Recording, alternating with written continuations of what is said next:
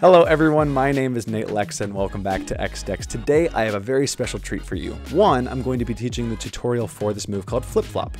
It is a prerequisite to a move that I taught last week called Frankie. And so if you're having trouble learning Frankie, this move should help you a ton. It's a one-hand move and it looks a little something like this. Like I said before, it's a one-handed move, but it's also taught using the Erdnase Go Round grip. So if you've learned that move before, that's a good one to learn. But I'm going to walk you through complete verbally over the shoulder. I'm going to teach you like that in this tutorial.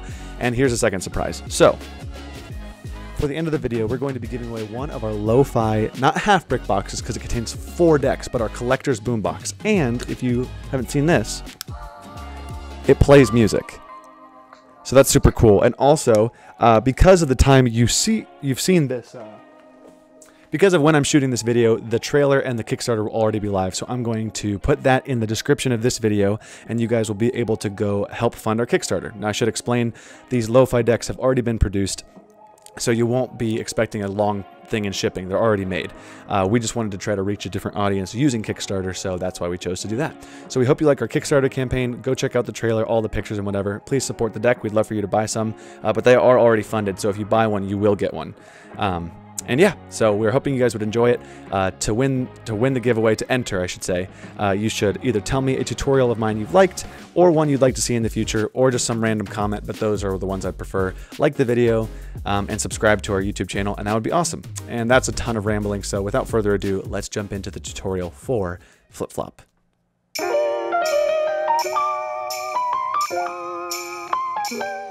Alright everyone, let's get started with the tutorial for Flip Flop. If you didn't see the preview, Flip Flop looks a little something like this. It is a very fun one-handed fidget move, and you can combine it with a whole bunch of other things, like in my previous video, combining it with this to make Frankie. So if you guys want to go learn that, you can find it at the end of this video. So let's get started. To start with the tutorial, it's actually pretty easy, or it's fairly simple. I don't know if it's easy, it is simple though. What you want to do is grip the deck. If you guys know dealer's grip, you guys are going to do an adjusted dealer's grip that looks like this. So you're going to have it sit into the heel of your hand like this, and you're going to have your index finger riding a long ways across the front, middle and ring on the long side, pinky on the back. So it looks like this. What you're going to do here is this middle finger and this ring finger and kind of the pinky are going to push the deck up, really like that. It's going to look like kind of like the Spider-Man web slinging thing. And you're going to have the middle and ring finger push up into that position. You want your pinky to be pretty close, and if you can, your pinky can grab onto it later, but I would actually just recommend you trying to lift it up while the pinky is still there. So you should be lifting up into this position. Your pinky will be down, your middle finger and ring finger will be pushing into the deck, the thumb will now be on top in this shape, and the index finger will be free. If you know an Erdnase Go Round, this is how it starts. So you're going to go into this version of dealer's grip with your pinky at the bottom. Your thumb is going to come over top. You can go over almost at a 45-degree angle. Essentially whatever makes your thumb comfortable to grip the top of this so that you can do this. You'll have whatever this piece is, this between these two knuckles of your pinky is where you're going to put this piece of the deck. So it's going to ride like that. And your pinky will curl over, so you're adjusted like this. Your other 3 fingers should be able to flex and move independently of these. You should be able to do this. Obviously, if you don't have the dexterity that I have, I've been doing this for 10 years, so don't hold yourself to that standard. But what you're going to want to do is take your middle and your ring finger and curl them in like this, so that your first knuckle, this set of knuckles, is now perpendicular to the deck, like this. So your first knuckle is curled in, your first piece of your knuckle, so your nails are touching the back side of the deck, like this. With your index finger, you're going to reach over and pull, I would say, as much of the deck as you can grab. Maybe a third is probably good. I don't usually figure out how much I do of this. It might even be a fourth. A third or a fourth of the deck, depending on what's comfortable for you. And you're going to peel that off like that. And it's going to break off into a greater than symbol, or like a V. You guys see the V shape in here? That should be helpful for you. So essentially hold it here with the nails touching the back. Your index finger is going to pull about a fourth, and you're going to see this V. Now what's going to happen is, this long part of the packet down here in the V is going to start clearing and sliding along the bottom like this. That's what you're going to want to start to happen. So if you guys watch it from the side view, as I pull out, you're actually going to get almost the lower half of the deck to flex out first. and then it'll end up between your index and your thumb, and then we'll continue on from there and show you guys the one-hand cut. So what you do, also, sorry if you guys can hear the bath in the background. I think someone's running a bath for my dog upstairs. So excuse that, sorry. So what you're gonna wanna do is curl those fingers under, index pulls out.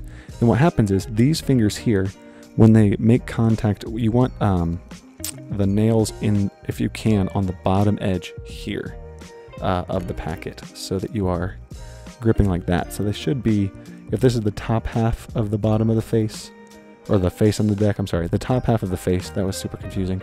Then what you're going to want to do is those fingers are going to curl out like this and push this packet out like that. Now this edge you're going to watch is going to go up and meet my thumb, so that's important that you keep your thumb here.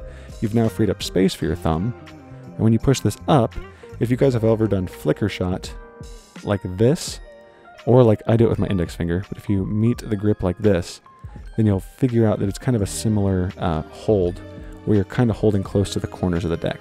So your thumb will be, if you push that up, so you uncurl your fingers, your middle finger might be doing the most work on the uncurl upwards, excuse me, and pushing the deck up like this. You can use your ring and your middle to do this, but I typically, once I've gotten the curl, my index finger does the most pushing from underneath, if you guys can see that, like that. And then this should slide out. What's going to happen is this corner up here is going to run into your thumb, and that's how you're going to be able to re-grip that packet. So it's going to look like this, uncurl, push up. This side is going to meet the thumb here when you're done pushing, and now you can grip this packet with just the index and the thumb, while this packet is now independent. So now that we're there, we have uncurled the packet here, like this. Your middle finger can keep pushing out. You're going to want to push it up into a position where it reaches the thumb, and when the thumb makes contact, this long side clears this whole corner. So this deck can come back down, and you can move this packet back down with your middle and ring. Now this is where it gets a little tricky, but you guys have probably done something like this before. If you've ever learned the scissor cut, which I've taught before on this channel, you guys can check that out. Your pinky is going to curl down and push, and your middle finger and ring finger are going to also apply pressure like this. And you do something mostly with the pinky curling in, but it's going to look like that. So if you guys want to practice that, you can take half the deck and just have your pinky curl in, and you'll watch, and your ring finger kind of curl in too. You'll watch that packet lift up off of the deck. So then you get to here, you lift up here, thumb and index grab, your pinky curls, and that pushes out like this. You want this top short side to clear this bottom short side of this packet, so it'll look like this in slow motion. Uncurl, meet the thumb, pinky now pulls up, this packet completely clears that, and you could just end it there. It could be a false cut if you just wanted to do that, where it looks like you're shuffling the deck, but you're really just putting the bottom packet back at the bottom and it's going around. Sorry, almost did the actual move I'm teaching, like this. So you could do that if you wanted to. But what I think makes this move so fun, and it does actually shuffle it, is once you get around here to this position, pinky curls in, clears the short side, you do close to what is a Charlier cut. So Charlier is a good prerequisite for this. Your index finger is going to start pushing up towards you, like this, and the thumb will lay flat so it can meet it. The pinky uncurls, and this is left on top of your index finger. Index finger can come curl out, and then you just close it with your thumb. And that is pretty much flip-flop. And so it reminds me, it's perfect for the summertime. It reminds me of just a flip-flop motion, or the sound your flip-flops make when you walk on the concrete or the sand, and that like flops against your heel. But I'll do it one more time in slow motion, and that's the tutorial for flip-flop. So modified dealer's grip with the pinky at the end. You go into like the Erdnase grip, I would call it. You curl these fingers under, thumb goes at the top, however is comfortable to get this. Pinky curls at the bottom, middle and ring curl underneath to get this weird grip. Index grabs about a third or fourth, whatever's comfortable. Middle finger starts pushing the packet up, sliding it along the bottom side of this packet, meets with the thumb. Make sure you clear it so this can go backwards. Pinky curls in. Ooh, I'll move this card out of the way. Pinky curls in so that this short side gets cleared and can now lay down. Then, in this position, you hold the pinky curled in. Your index finger pushes up like this to meet with the thumb and grab it if you can. Uncurl the pinky so it leans down on your index finger. you can uncurl or keep curling in your index finger and then move it outside and then close it with your thumb. I noticed that that might be a little complicated for you guys if you don't know what you're doing with your index finger. So when you get to this position, what you can do is you curl your index finger all the way in, move it off the deck since it's laying on the pinky down here, and move it outwards like that, and then you can close. Which is why your thumb lays up like this, so it can close. So it can stay there in that motion like that. And then if you really want to, you can move your index finger up to the thumb. Your index finger can get out of the way, and then your thumb can hold it till it lets go. But I'll do that one more time in slow motion just so you can kind of see what that looks like in the flow of mine. And guys, that is how you do flip-flop. Thank you so much for watching the tutorial, and I will shoot it to myself in the outro. Hey guys, thank you so much for watching the tutorial for Flip Flop. I hope you guys had a blast. Remember, cardistry is a hard art form, so if you weren't getting it the first time, please practice this over and over and over again. Watch the video, listen to the words that I'm using specifically, and watch my video carefully. So if I mistake something and say something wrong, you can watch my finger placement to how I'm doing it. So I hope you guys really like this tutorial. If you haven't seen Frankie already, then this is a fantastic prerequisite to go learn that, and I'll tag that one at the end of this video so you guys can go check out my tutorial over Frankie. It's also super fun move. But without further ado, let's jump into some housekeeping. So I work for xdex.com. If you guys don't know that already, that's what I work for, x-dex. I always throw it up on the screen. We resell rare decks of playing cards. We sell our own playing cards, like the Lo-Fi deck that is now on Kickstarter, so you guys can go check that out. And our Tsukuyomi deck we've also made. It's our Japanese one, our Japanese themed one, and it's also in our shop for you to buy, so you guys can check that out. We resell other rare decks of playing cards, so Fontaines, Anyones, Geminis, OPC, Riffle Shuffle. If you guys are looking for a deck that may not be on the market that's gone out of stock, please check our store and we might have it still. So a lot of people find that we have a lot of cards left over that you guys may not have that you want for your collection. So please check out our site. Also, you can check us out at xdex rare cards on Instagram. You can follow us. I always respond to comments on the Instagram page and the YouTube channel. So if you comment or DM, I'll always be replying and you can talk to me personally. So thank you so much for doing that.